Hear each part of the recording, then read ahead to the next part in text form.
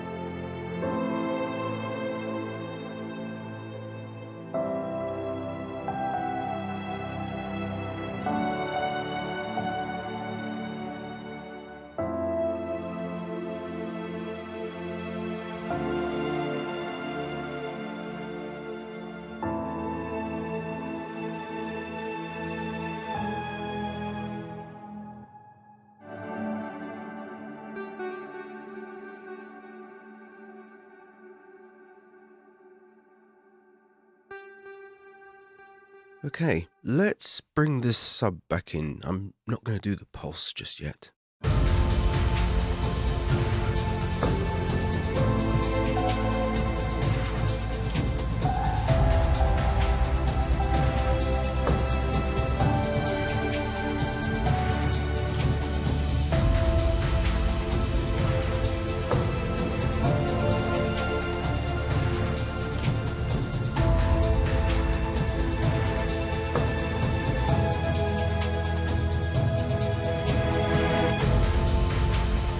So what I'm going to do with this slot is I'm going to bring the modulation back up.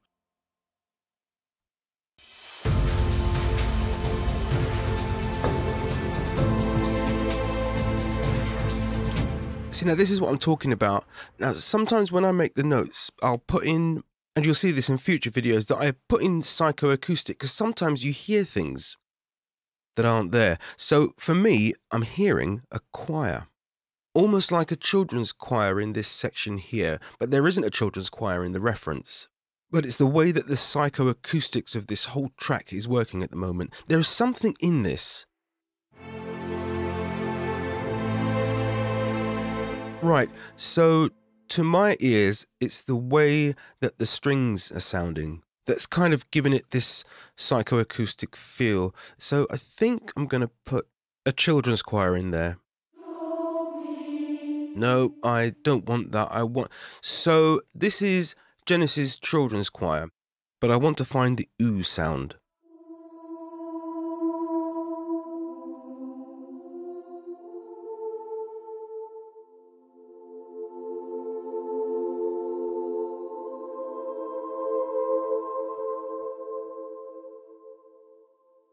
I wonder if I could copy down the string chords, but ignoring the basses.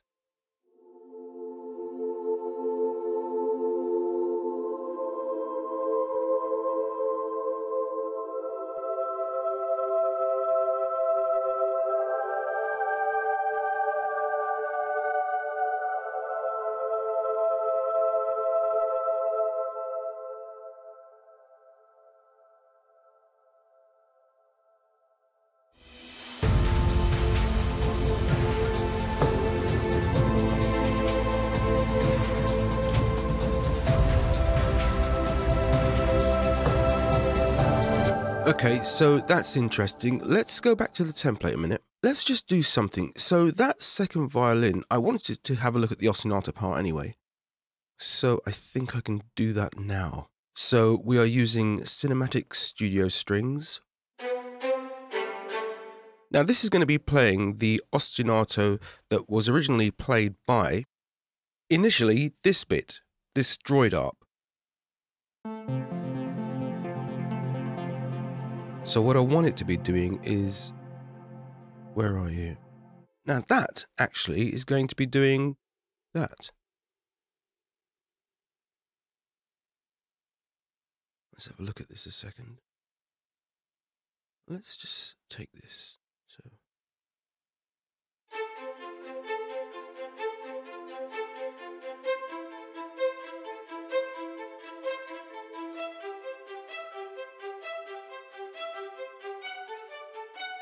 -50.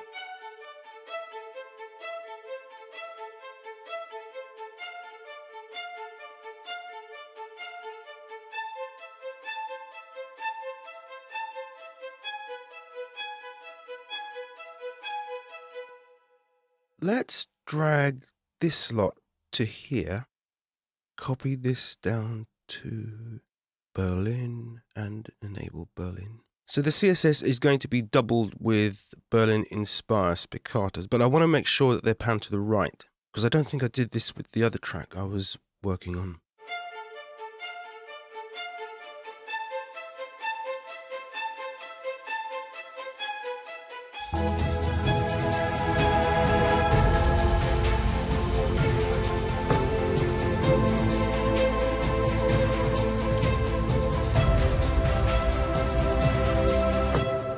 Okay, so I can fade that in according to my little template. I can double the... See, that was going to be doubled anyway. I will double these CSS. Or shall I just do... No, I'll let that sit there for now. But let's get the first violin... Because what I'll end up doing, I know I'll end up doing this anyway, is this string ensemble. I'll break this string ensemble down into all its little parts, into first, second, viola, cello, and bass, and I'll break those all down. I won't do that now, but I'll eventually do that. And then these ensembles will just sit in the background. Second violin. Now, let's just solo that.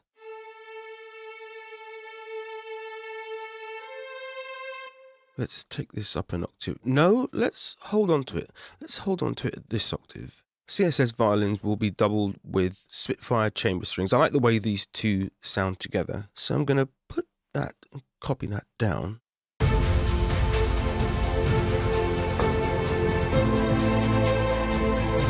And again, the same with the second violin. Yep, so again, violins 2. Let's copy this down.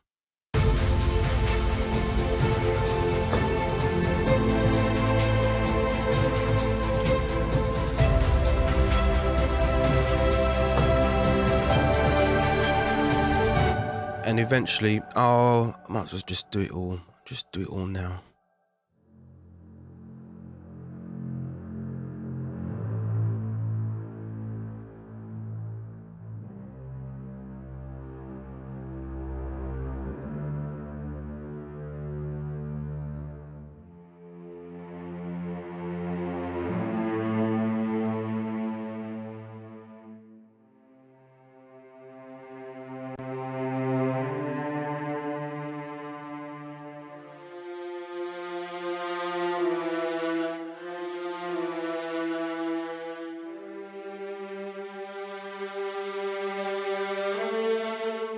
See these taikos I put in here? I mean, just they need to be there, but maybe just not so prominent.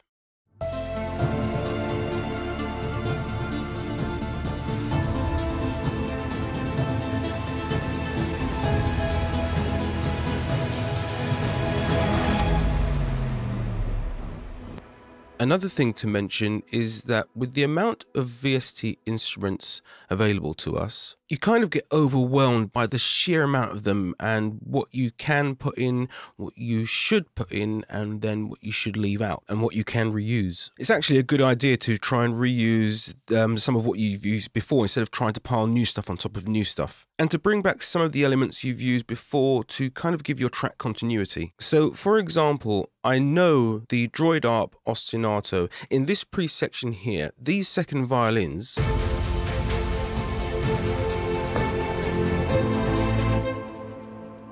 are playing what the Droid Arp was playing, which was this thing.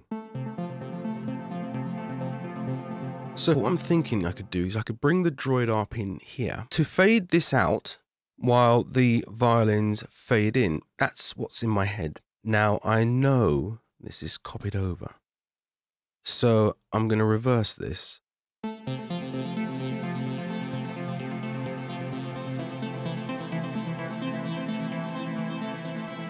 So I'm going to have a look at adding the volume and then to gradually bring this volume down.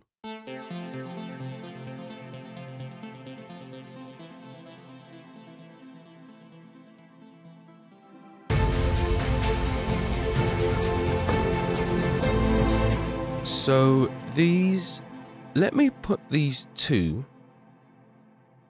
I'm not going to pack them into a folder, but what I will do is no, you know what I'm going to do? They're going to be halfway through. Let's just bring it down and see what happens.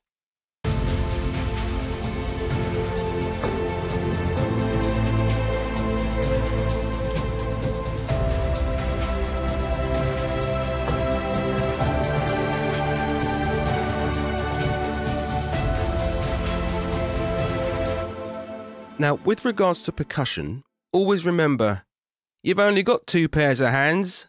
There is no point in trying to do too much in one go.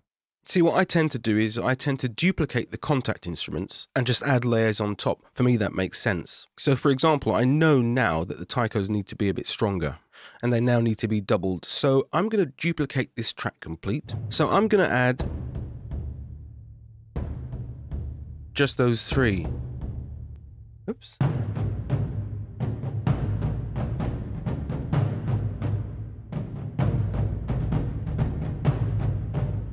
That's slightly out, but that's okay.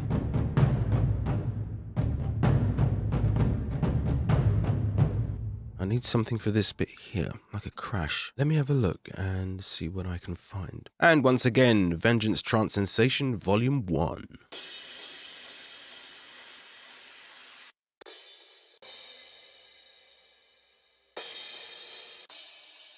Maybe that one? Might not even work. Let's have a look.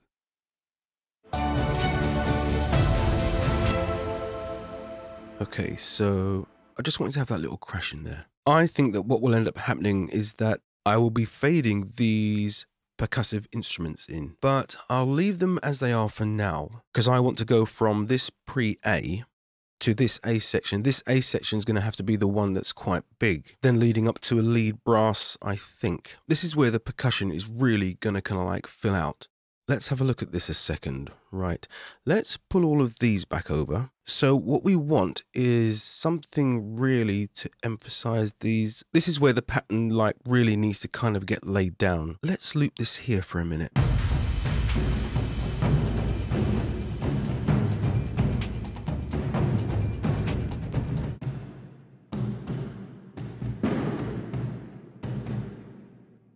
Now, I know I could have done this in a bar of 4 and duplicated it, but I wanted there to be some sort of variation in this particular section.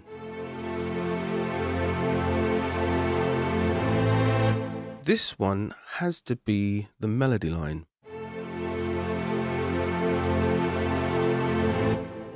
So this has to be whatever the full melody is. Right, so these are going to do the octaves now.